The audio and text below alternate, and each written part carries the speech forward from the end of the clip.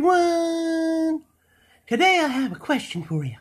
I was watching this channel called Accountability for All, and I noticed that every time someone asked them an important question, they got banned or timed out. Now, that kind of seems like a chicken shit maneuver to me. They evidently are hiding something.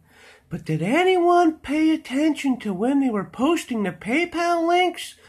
I think you might be surprised. There's a big possibility that they posted multiple PayPal links, all different. They might have multiple accounts out there absorbing your money. And as far as all that goes, when somebody says there's a no bail, that means you can't get bail, dumbass. So why would you collect bail? Who the hell are you trying to kid? Yeah, you're really trying to kid people. And that's not really good because eventually they'll catch on and you know they won't be a happy potato. No, they won't be a happy potato. As a matter of fact, you keep scamming people and what happens is this. You get put in a can of baking soap. They just render your fat down and make the soap. And it doesn't exactly look the best, this baking soap, because it's made out of your nastiness.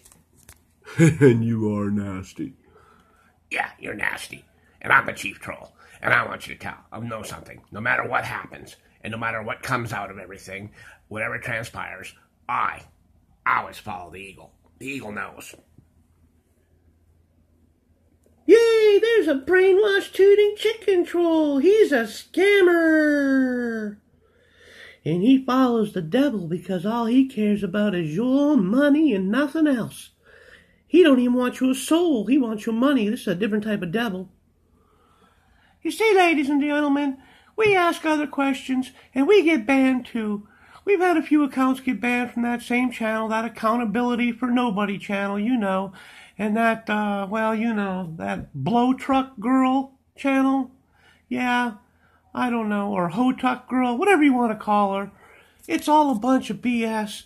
And I believe in my heart that they were really being sincere at one point. But they got greedy. And maybe they've been doing it for a long, long time. See you later, everyone. Bye.